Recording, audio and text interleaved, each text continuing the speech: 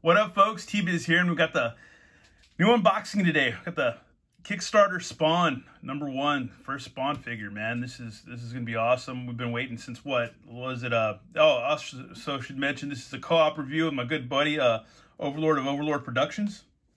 What's up? And we've been waiting what since May or April on this. I kind of lost track of time. Probably May, but I ordered mine like a month after you. So. Okay. And he should be getting his on Thursday, I believe. And I got mine. Thursday. Supposed to get. I'm here because it's bad enough I had to wait for mine, but I didn't want to wait to be jealous that he got his first. Yeah. And they're supposed to get this on Sunday, but hey, everything's backed up because of weather and crazy stuff. But yeah. Oh, geez. This box is heavy. I'm actually straining a little bit to lift that up. It's huge. It's And like a Stone Troll quality box, isn't it? yeah, it's a huge box, dude. It's really big. That's a 3-pound figure, bro. Yeah, it's a really big box. So let's go ahead and bust this guy open and see what lies beneath. And as we delve deeper, there is a box within another box, and it's got some kind of weird kind of plastic things on the corners, man. That's pretty cool. Todd went through a lot of trouble to get us this Spawn figure, and it's a relatively cheap figure. And it's funny because there's so many people on the Kickstarter comments being ugly and nasty and thirsty and political and stupid and like all kinds of crap. It was just, I don't know, man. It was ridiculous. A lot of people being super impatient, man. Really super impatient. Probably Mesco 112 collectors. I don't know. Who knows? But either way. All right, now we got the box now, the box within the box. And yeah, it had these little plastic guard things on the side. I don't know what you could, imagine you could use these for something. You could recycle them, use them for dioramas or something neat. Or kind of like pasties for your nipples. I have no idea. But either way, that'll be pretty cool. And yeah, we're going to go ahead and we might as well just do it on cam. Let's see if we can do this carefully. Let's do it on cam. We'll do it live. Doing it live, man, on cam or whatever. But yeah, let's see. Got our Indiana Jones caps on.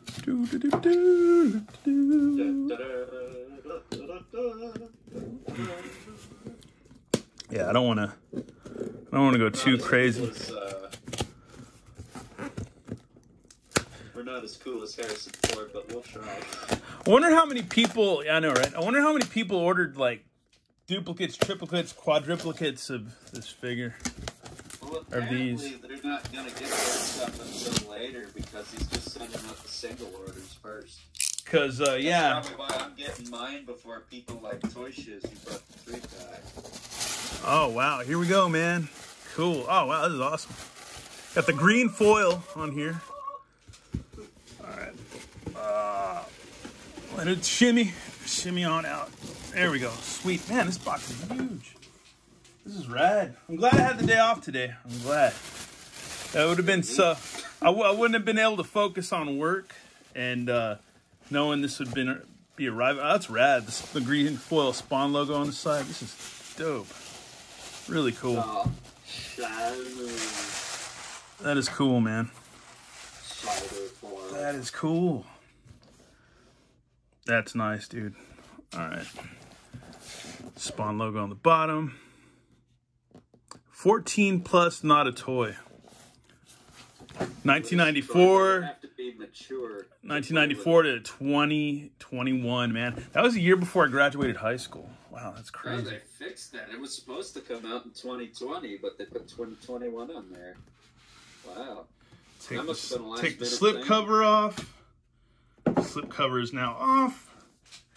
And oh, you got the cool little green, and I imagine for each figure there's going to be a different foil. I remember. I think so. Yeah. So you got the green. The classic ones. We got the green little pull cord on here. Oh, red. Haha, this is awesome. Oh man, let's that's cool, man. Woo-wee. All right, man. That is Spawn. Dude, yeah, you got the extra head. That's cool. We got a knife.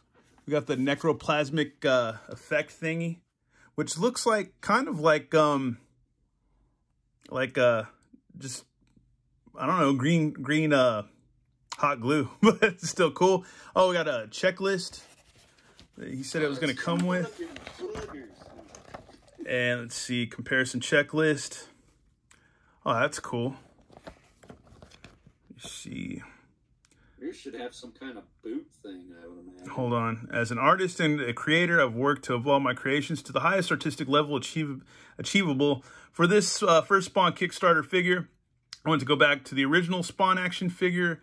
I debuted in 1994, which I got for either a Christmas present or whatever. I remember I had several of those. It's an upgraded tribute figure celebrating the beginning of McFarlane Toys in 1994 that has been remastered and modernized using skill sets, details, and technology I have learned over the past 26 years. Hence, the DC collectible, the DC multiverse, yeah. DC multiverse. And because of our outpour of support for more than 23,000 backers, which we were both part of that, the pat ourselves on the back. The Spawn Kickstarter figure earned over $3.4 million and set 2 Kickstarter records. Thank you for participating in this record-breaking project. Stay tuned for the next one. Oh, we definitely will, Todd. Awesome. So you got this nifty checklist. It goes through all kinds of stuff: head, shoulders, biceps, all this, and yeah, that's pretty neat, man. I don't want to get bogged this down with all that, but yeah. Here's Masterworks certificate of authenticity. So for only 2020 dated. Rad, that's cool, man. This is all nice. This is all super nice. Woo. And we can actually have for comparison. Here's the old hamburger head Spawn in package, and we'll compare that. I didn't want to. I should have hunted down. Yeah, that's probably the right comparison, because I was going to hunt down I still actually have one of my old Spawns mint on card from way back in the day, from I think that Christmas time, but years ago. But yeah, I wasn't going to rip that out because I don't want to bother to find it. And yeah, this is cool. So yeah, much like the old vintage packaging. And let's check out some other stuff before we ripped in this figure. Here's the gun. Gun's pretty cool, man. It's got like a rocket on top. Because why not? It's like a multi-minigun, grenade launcher, rocket launcher, rifle. Crazy. Got your necroplasm thing that fits right on his hand. We've got a knife with this one. Necroplasmic knife or dagger. That's cool. And we've got an extra head, which is Al Simmons' head. So you can get that out. It's all Al Simmons or whatever. That is cool, man. That's pretty dope, I'm not gonna lie. That's pretty nifty. It's got green eyes. That's cool, man. Got a little bit of, yeah, got to work a little bit, but it moves all the way around and all that stuff. Yeah, whew, man, let's go ahead and let me see if I can get this figure out of the foam. Wow, I'm like busting a sweat almost just because, wow. It's because there's a lot of stuff. Yeah, no doubt. Give me a second. Ooh. And here's the figure in the clamshell out of the box, ripped right out of the foam. Flying cape, swing open action, just like the old school one. Nothing on the back, so let's go ahead and get this guy open, man. Holy crap. It's got a clamshell case. All right, there's the comic Spawn reboot #1. Wow, I have to do just a separate video on this, maybe even. It's got a nice, yeah, that's rad. That's cool. Seems like it could. So much stuff. It's all review. Well, it seems like the comic, man, come out pretty easily, so that's awesome, dude. Gold foil #1, so that's rad. Just like the old days. Let me see, we got. Let's rip this dude out, man. This is taking a while. Knew it would, though. Knew it would.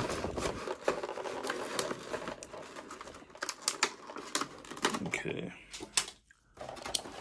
I mean, who are we kidding here? Am I really going to save all this plastic? Probably not, but I want to get to the meat. All right, the meat of this figure. Oh, wow. No pun intended, because #hamburger head. Oh, wow. The capes. Wow, this is already looking pretty marvelous. Oh, neat, man. This is wicked. Oh, wow. This is crazy. This is crazy. Alrighty, folks, and we're back. We finally got this figure out of his shell. So let's go ahead and... Man, this is crazy. Wow. Now I'm interested in what the other ones, the other buy-ins. Well, the next one's supposed to be medieval Spawn, I think. So it'll probably be a little similar to that, but with shoulder pauldrons and a different case. Well, that, and I'm guessing, too, maybe the head articulation might be a little different because this hamburger head Spawn, he just kind of has, kind of kicking myself I didn't get some other Spawns, for sure. Because this one, you can move his head a bit different, but there is that cut right there. So I imagine a lot of people freak out over that big time. Me, not so much. I'm not going to really, you know, it's not going to be that big a deal. There's his waist twist all the way around. You've got almost splitsies, standard pretty much articulation. You got his double knees, obviously. So his head's not like a ball joint? No, it's not. It's like his head, it's like a bust. It's like pretty much attached to the neck. But the Al Simmons head is actually, I guess, would be like on a, I don't know if it's on a ball or what, or if it's just pinless, but yeah. And the cape's awesome. I love the detail on the cape. There's a lot of dark, there's like black shading and stuff all over. It's really nice. Look at a little bit closer detail on this hamburger head face. That is gnarly, man. And his waist is just like a swivel. It's not a ball joint either. It's it looks like you can get back, you can back and forth. Swivels all the way around.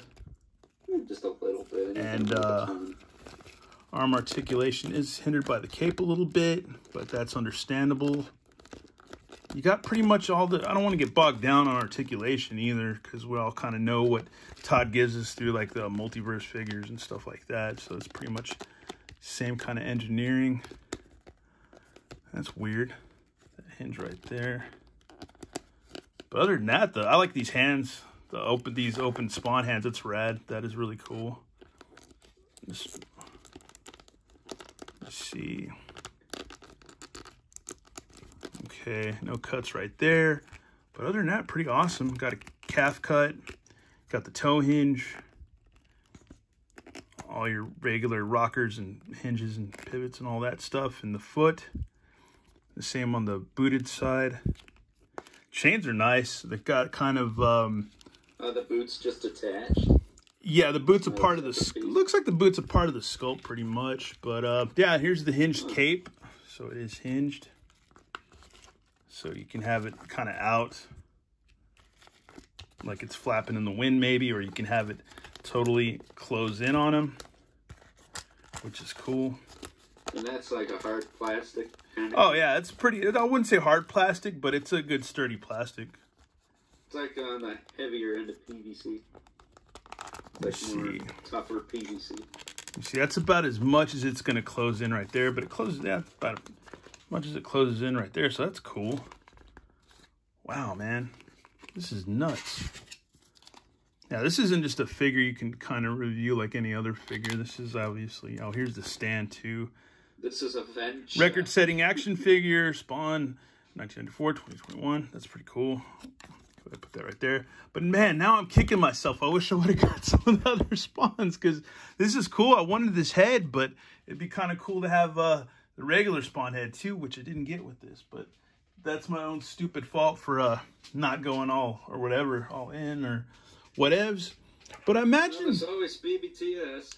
Yeah, that's true too. Got extra fists or extra holy hands.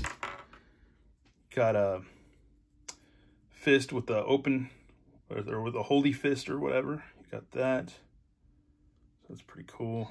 How easy are the hands to swap? We're about to find out.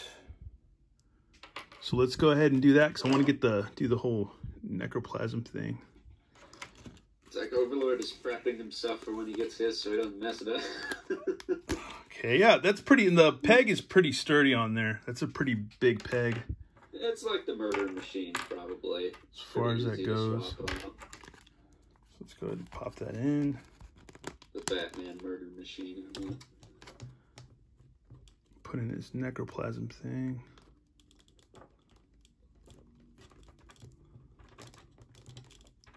that's how it goes.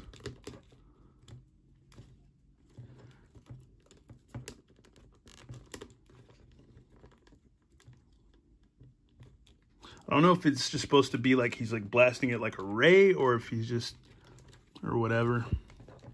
I think each one comes with a different necroplasm. Yeah, too. you got this one, and then he's got a knife. But I like his hands though. He's got these sinister, like, he's just like the holding out hands or whatever. They're just are kind of just like, I don't know, the creeper hands. They're just really, claw hands. These are really, yeah, they're hands. just really awesome. I dig that, man. That's really cool. Let's go ahead and put another holy fist on him, so he can hold his dagger, or his throwing knife, or whatever. Throw his dagger. Pop that in there.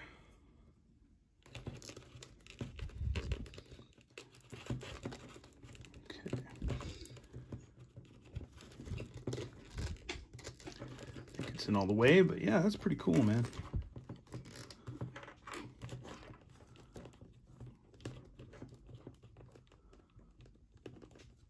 That is pretty neat, man. That's actually not bad. That is cool. Next thing we're gonna have to do too is swap heads. We'll go ahead and oh, that's easy. That's just a long peg, like a super long peg. That actually has like a kink to it. That's weird. Or actually, that's actually strange. It's weird. That's different. Okay, let's go ahead and put that Al Simmons head on here. Oh, that's cool, man. That's dope. So that's like him before he gets turned into Spawn, right? The Al Simmons head. Pretty much, yeah. But he's got the green eyes and stuff with the necroplasmic eyes. Must be a newer thing. That's pretty cool, man. Oh, man, I'm still kicking myself for... It's on here. I thought I was going to be the jealous one. Maybe not. It's like I'm kicking myself for getting this Spawn over the other, man. Or one of the other. He wants the one that I'm getting. It's still cool, but, man, it's like I kind of didn't realize that, yeah, out of my own... Like, stupidness. You gotta get that mess tent now. You gotta spend. That's all it got me, man. It got me. But what's cool about the Al Simmons one is, I suppose, you can take out the necroplasmic effect, put the gun in, so we can actually sport the gun. I wonder if mine comes with a gun. So yeah, you can have them with the gun and stuff. So that's cool. That works, man. That's cool, dude. Did yours come with like a blunt weapon, like a 2x4 with all the nails in it and stuff? No, nuh-uh. You didn't get, not like the old first Spawn. No, you don't get that. But either way, mine does. It's pretty rad. So you got kind of like an Al Simmons Spawn with the gun and stuff. This is pretty neat, man. That's cool. That is cool. That is cool. Well, next, we're going to go ahead and put the old head back on and get him in, try to see what pose we can get him. And here he is, folks, in a decent enough pose. The cape doesn't seem like it wants to come off. I couldn't remember if it was or wasn't, but it really doesn't seem like it's going to come off.